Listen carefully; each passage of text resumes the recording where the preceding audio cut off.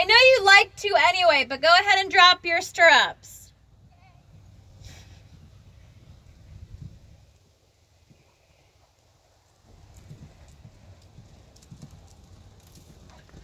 Okay, so that's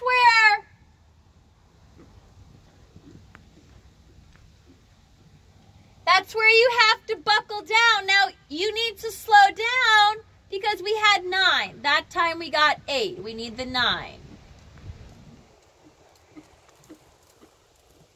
Good.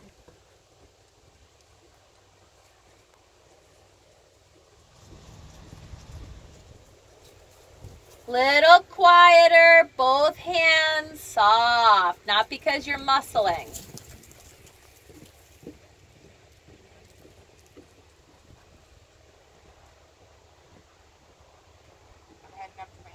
Did you hear the little easy? Ho. Ho.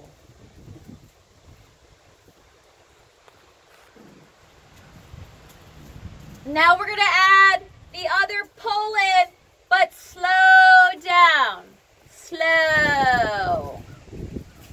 Easy. Ho.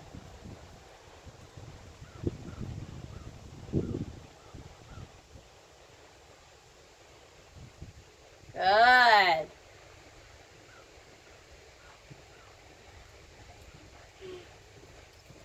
Ho.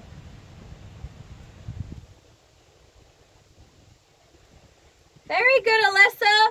Walk for a minute. Don't get into an argument. A little bit of leg so he stretches down. Eyes up. Relax. So it's a movement. It's not a punishment. Eyes up. Feel your horse. Walk and let him stretch into the bridle a little bit as you're walking. Encourage him. Okay, so try it one more time without rushing. See if you like the 8 instead.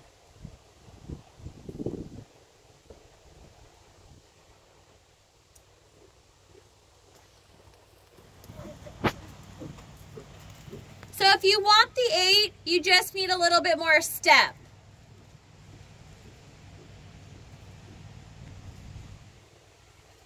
Both hands.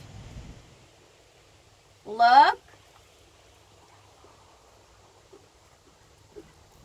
So somewhere we have to find that little middle area, okay?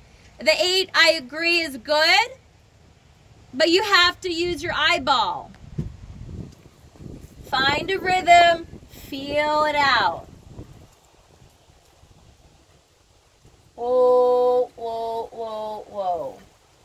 Okay, so that's where we need to be. Memorize that. Feel the rhythm. Then let the jump come to you. Now let's start to add the other pull as well.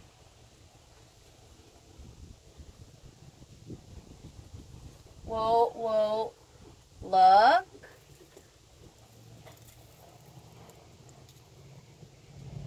Okay, so that's fine, right? 8 to an 8.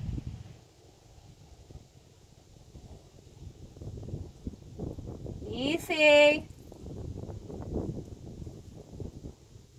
Easy. Whoa. Good. Remember, you want to get to the jumps relaxing, not pulling. That's right. Whoa.